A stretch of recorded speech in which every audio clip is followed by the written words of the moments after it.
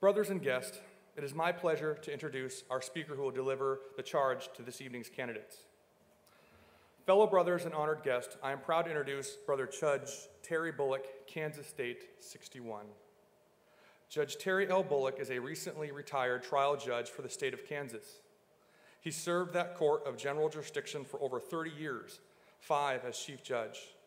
He also served frequently by special appointment on both the Kansas Court of Appeals and the Kansas Supreme Court.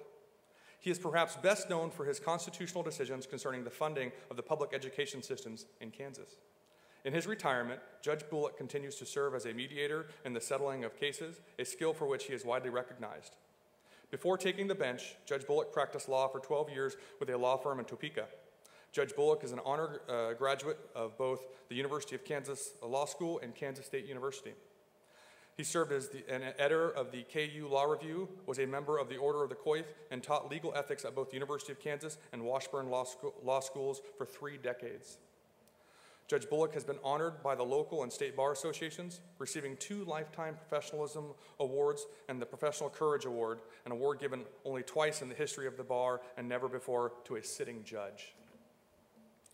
As an undergraduate at Kansas State University, Judge Bullock was elected president of the K-State Delta Upsilon chapter and, upon graduation, became the president of the chapter's alumni corporation. After graduation from law school, Judge Bullock was invited to become a member of the board of directors of the Delta Upsilon International Fraternity, on which he served for 20 years, the last 5 as president of the International Fraternity. Judge Bullock is a 2001 recipient of the Distinguished DU Award, Delta Upsilon's highest honor. Please help me welcome Brother Bullock.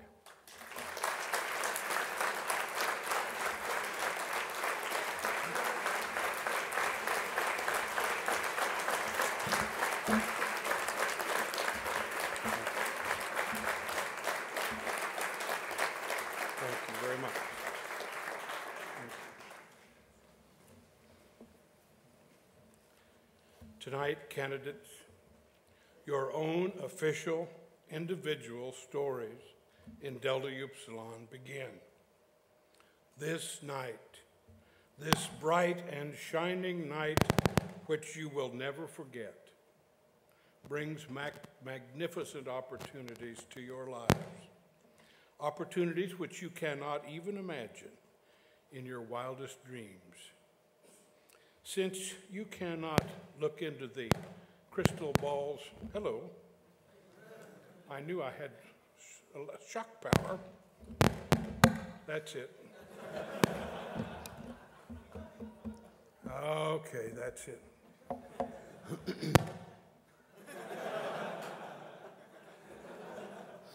Since you can't look into the crystal ball of your futures, let me tell you a little bit about the opportunities Delta Upsilon brought to me, and in so doing, perhaps give you a glimpse of what is to come for you. Here is my Delta Upsilon story. In 1957, when I was a freshman at K-State, I met a gentleman in an honors English class who invited me to the DU house for lunch. At that point in time, I had heard a lot about fraternities, and frankly, I didn't like much of what I'd heard. But DU didn't sound Greek to me, so what am I doing wrong? Could you help me?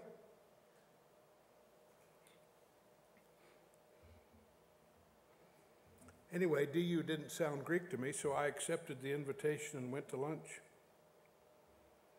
When I got there, I found out that DU was indeed a fraternity, and so I said to the fellows, I probably should excuse myself because I really don't like fraternities. And much to my surprise, they said, we don't either. Welcome home. That's when I first began to learn there was something very different about Delta Upsilon. It was explained to me that far from being an ordinary fraternity, Delta Upsilon was actually founded in 1834 as a protest to fraternity. And all the excesses which they had made them unattractive to the men of the 1830s and frankly to me in the 1950s. The men in the chapter that I was visiting explained to me that they did not have and did not value secret grips and passwords and other false indicia of unearned status. In fact, they told me that the only superiority which Delta Upsilon recognized was the superiority of merit. In time, they taught me that this non-secret society was deeply committed to 4 fundamental principles. You know them: the advancement of justice, the promotion of friendship, the development of character, the diffusion of liberal culture. There was also a high commitment to scholarship and a total aversion to hazing. These values, which the chapter not only spoke about but actually put into practice, matched my own. On that foundation of these shared values, lifelong friendships were formed, and I was initiated into Delta Upsilon. I came to my very first LI in 1958. It was held in East Lansing, Michigan. It was between my freshman and sophomore years of college. It's amazing how much I remember about that gathering. The most brilliant of those memories is a career seminar led by Chief Justice O'Neill of the Supreme Court of Ohio, Beverly Murphy, the first man I ever met who was named Beverly, who just happened to be president of Campbell Suit Company, and Bertel W. Antell, head of the nation's premier executive recruitment firm in New York City. If General Motors needed a president, Bert Antell would find them. These gentlemen, all DUs and all national leaders in their fields of business, law, and management, said over and over in various ways one significant thing: their personal successes were in major part due to the opportunities to learn and develop that they had during their days in Delta Upsilon. The message was clear. We could do it too if we worked hard and believed in ourselves and in our values. We listened. When we came home from that conference, we were all fired up, and our chapter decided that if we were to be competitive, we were going to have to build a big new chapter house on a scale to match that of the other successful fraternities at K-State. You see, while the fraternity system at K-State was old and well established, our DU chapter was really fairly new, in fact, only 2 years old, having been installed in 1956. So we saved up $300, and we sent a delegation of 3 of our officers to the local savings and loan, and we indicated we'd like to borrow the money to build a new chapter house. The president of the savings and loan was polite and asked us what we intended to use for collateral. Well, we were in luck there because one of our guys was a business major and he knew what collateral meant. And what we said was that we were going to give him a first mortgage on our new house. And he said, well, of course, but what else? He said, we can't loan 100% of value. And so our guys said, what else do you have in mind? And he said, well, if you had maybe $10,000 in the bank with no strings attached, maybe we'd talk. Now, I don't know what the present value of $10,000 from about 1958 is, but it's a lot. But our guys said, well, would you give us 2 weeks to put that together? And he smiled, I think, and said, of course.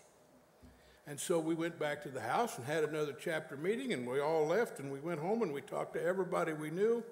And in 1 week, we came back, and we had raised $12,500.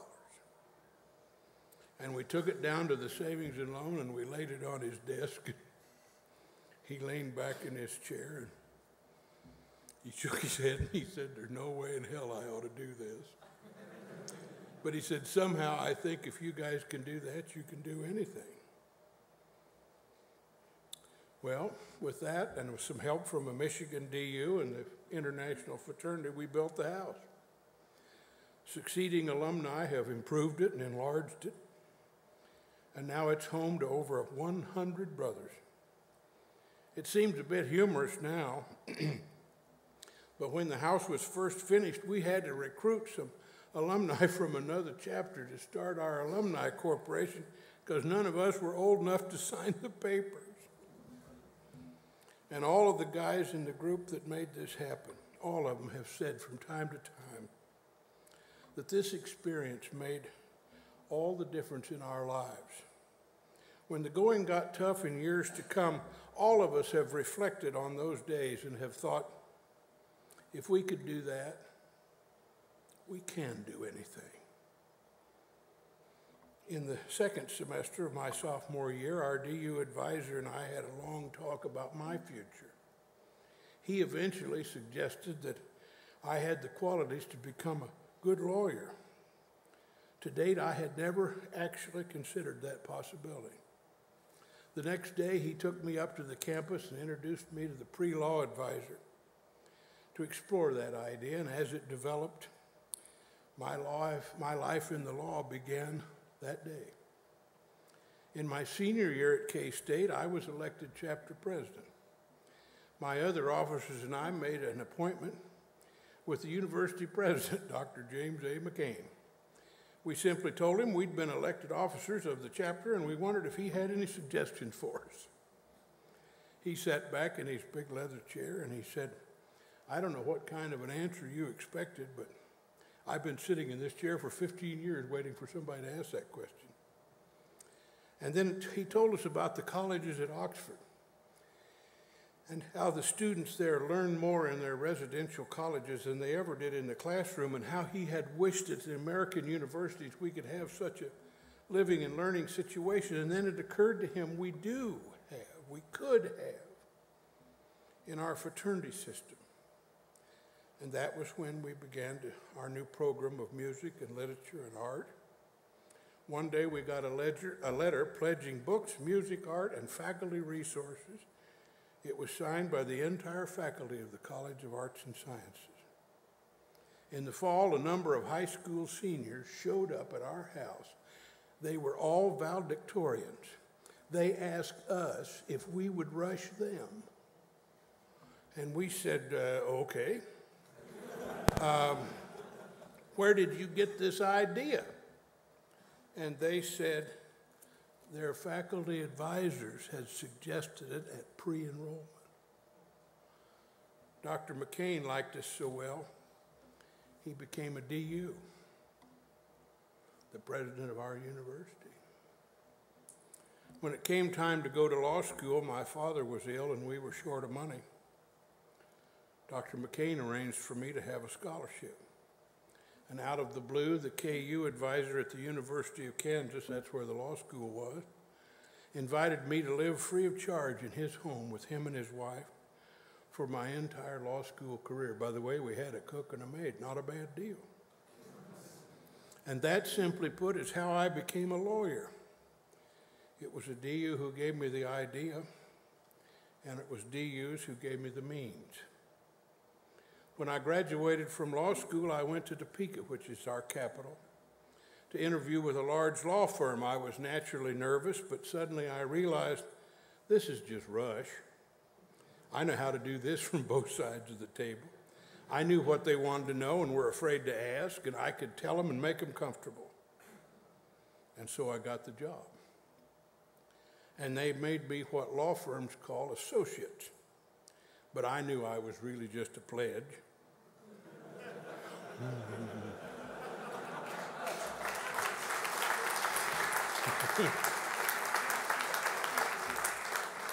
And I knew how good pledges succeed.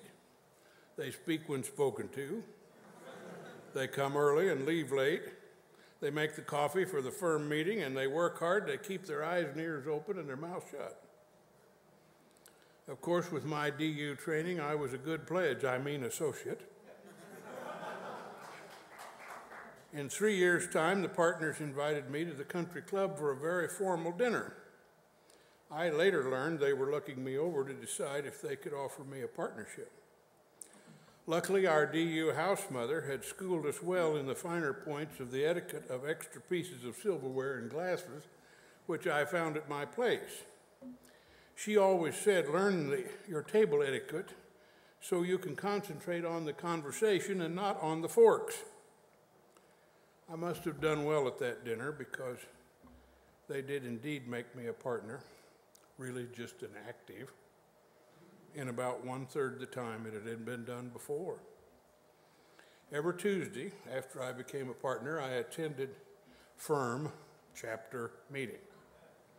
I knew how to get things done in chapter meeting. I knew, for example, that you never bring anything up in chapter meeting until you know how it will turn out. I knew before introducing an idea that one meets individually with the members, one-on-one, until eventually someone else brings up the idea in chapter meeting, and all you have to do is say, what a great idea. I think I could support that. Couldn't the U.S. Congress use this training?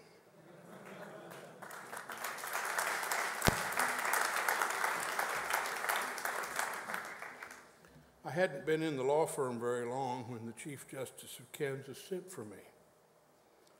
I was pretty nervous. My first thought was, oh God, did I maybe flunk the bar after all? But when I arrived at his chambers, the chief offered me a cigar. Now, I don't smoke cigars, but I took one that day. And when he handed me the cigar box, I saw his DU ring. He wanted to know how things were back at the K-State chapter. Turns out he'd been instrumental in its founding. That encounter began a lifelong friendship, which culminated in one of the highest compliments ever paid me. At his death, the death of the Chief Justice, there was a great state funeral. The senators came from Washington, the governor, the Speaker of the House, the President of the Senate, and the entire Supreme Court, of course, were all there, all serving as honorary pallbearers. Inexplicably, I and another young lawyer, Chuck Henson, were also asked to be honorary pallbearers along with those luminaries at the state funeral.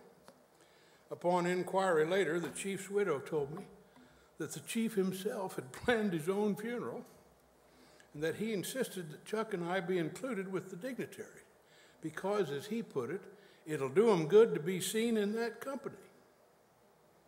You see, Chuck was from the KU DU chapter, and I was from the K-State DU chapter, the two chapters in which the chief had always maintained an interest. Several years later, I was nominated for the court.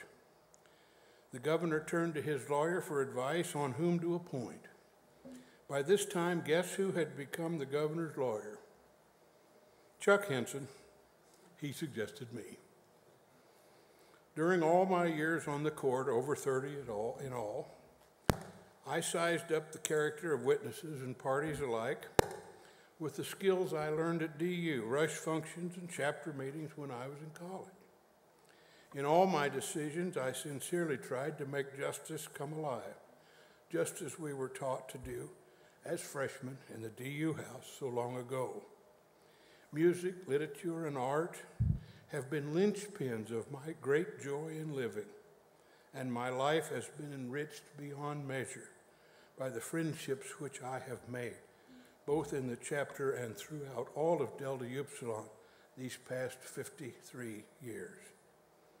I've also benefited enormously from the contributions of my DU brothers.